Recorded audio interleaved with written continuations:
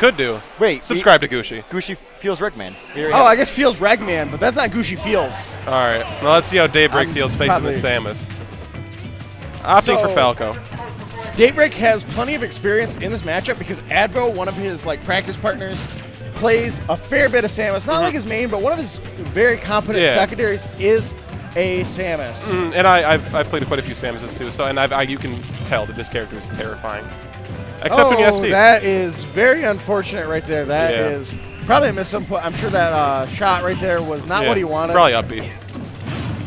Daybreak is one of the best Falcos in the world, believe it or not, because Falco is just this underrepresented character. Yeah, both these characters are kind of outshadowed by Zero Suit Samus and Fox, respectively. Yes. Yeah. Absolutely. They both have counterparts from the same series that are very similar. Ooh, trying to get that snipe. This is super dangerous for Daybreak. Astraea showing his competence in this matchup. Nice with a relentless edge guard right here. Yeah, these back airs are paying dividends right now. And that'll take the stock. Not phased. So quick. Not phased at all. So quick. Great stuff coming out from Astraea. Just kind of turning around there. Just kind of crossing Daybreak up. This, after that SD, it's kind of been all Astraea up until that reflector right there. Daybreak's finally getting some chip damage. We're both keeping it relatively even, though, but... This is hard, Astraea. Astraea's really got the reads right now. Yeah. Seems to have a good handle on exactly where Daybreak wants to be. Reflector probably thought charge shot might have come out there. Down air. Neutral? Down tilt. All right, and the forward air is going to break that up. Daybreak is on the back foot here. Yeah. After such a competent start, such a strong start. I mean, sometimes in SD, if you come back from it really strong, it's actually terrifying. Oh my God, untackable. That was a crazy angle right there. That was fantastic from Astraea. That was a right angle. You see looking at his face. Yeah. So a lot of you have been wondering. That's that face. That wondering face. Where do I take him next? Just trying to figure it out. No, I think we possibly see that cloud switch. Maybe. From Daybreak, the Zabumafu is what he calls his cloud. Oh, Fox. This also makes sense. A much quicker character, and the up B is a little farther. Yeah, it goes farther. Excuse me. You said it, and you took the words out of my mouth, and I'm spinning out of nowhere. Okay. All right, now more potent up airs when it comes to somebody like Fox. So we might probably see more vertical gameplay coming out from Daybreak. Yes, I would think so. And Town and City will aid that as well. You can get that up air vortex going, and it'll kill a little bit earlier than Smashville. Especially with platform assistance too. Just spacing around with Zaire, trying to just feel it out as Fox, because even though they're similar characters when it comes to movesets, Falco and Fox to me are played very differently. Oh yeah, they are absolutely different characters because I dabble with Falco and then I try to play Fox and it's hilariously awful.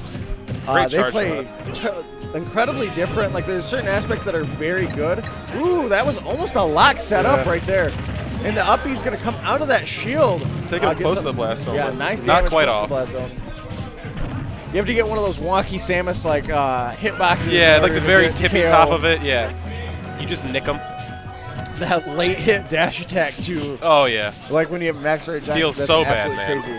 I'd like to see that come out here, but ooh, tries to get him again. No up airs coming out to punish that.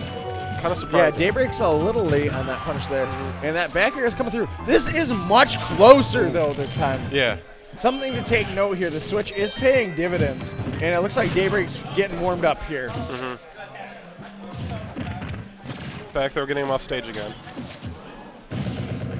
There we go. That's actually excellent matchup knowledge from Daybreak, and there we go, up smash right there. Great punish, especially from the one he missed earlier on the up B. Great punish. Yeah, when we're in that final destination state, there's no place for Astraea to go to have Daybreak possibly miss a follow-up. There we go. Down air coming through into dash attack. Back hit of jab taking him off stage there. Doesn't quite fall up on the right edge guard there, but Astraea not getting the hitboxes he wants on these up Bs. If he gets the correct hitboxes like what we may see here, yep, that'll take that out.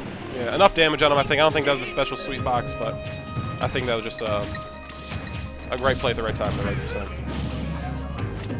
There we go. This is where we saw Astraea get rolling, is when he starts getting this grab train rolling.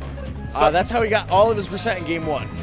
Yeah, grab on Samus extremely punishable for being a tether grab, and it just naturally has very high end lag. It's one of the best risk reward grabs. Yeah. Oh, and there's a shield break, walking him towards that blast zone. We no. Oh, I was thinking the bomb drop into something. I was thinking the bomb drop into down air. Yeah, that'd have been hot. Fair not getting him too much, and now he's off stage here. Ooh, dragging him down with that fair. And Daybreak trying to go jab into up tilt, not finding that connection there. Daybreak really being the aggressor in this situation. Astraea's kind of realized that he's got a solid lead here, and he can kind of feel him out whenever he needs to. I mean, you can't really let Samus just chill. Yeah. Because charge shot is the thing, and then her other projectiles, she can mix you up with those, and there we go. And up that's smash. going to be Good stuff. an excellent up smash coming through from Daybreak, No taking it to game 3. No matter how heavy Samus is. She's like the 6th heaviest character in the game, I think.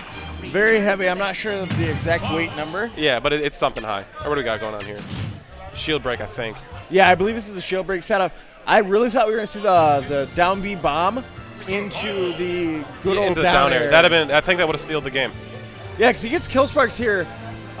Maybe if he would have angled his forward smash differently, that could have taken it. I'm very curious. Woulda, coulda, shoulda, man. Yeah, exactly. Game 3, though.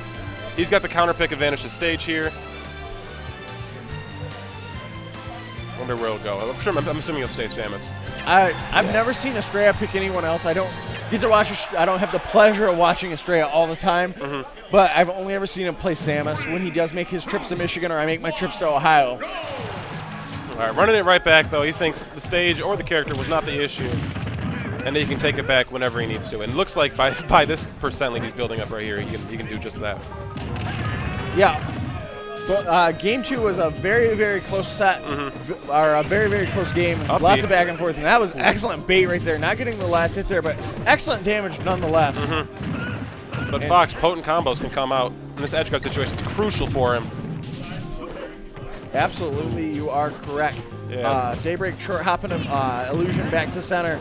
That's one of those things that Fox and Falco have, where you can just kind of invalidate stage control, and it's fantastic. I love the way Astraea is zoning out, keeping up like center stage with neutral airs. That is something where if you can keep Fox like kind of pressured in the corner, that's all the better for you because you got all the stage to work with. Because Fox is going to try to rush you back down, you got to have room to retreat. Back with the tether grab. Ooh, catches him on the vulnerability he had from grabbing on the ledge too long. Nice. That was really fast going for the trump there. Up B, not going to take it. Nice DI on it. Illusion. I thought we were going to see the up air, and the charge shot coming through, not going to finish him off. No, 123 though.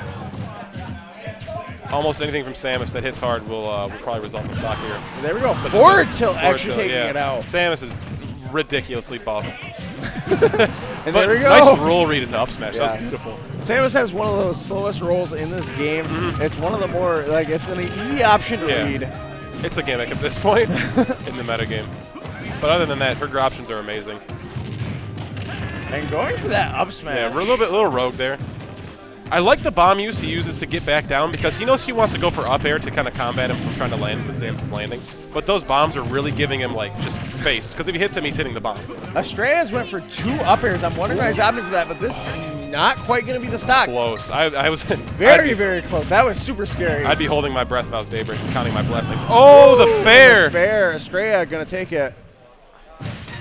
Great resilience. Like, that was a tough set. That was a very tough set. Mm-hmm. So it looks like we've got Goof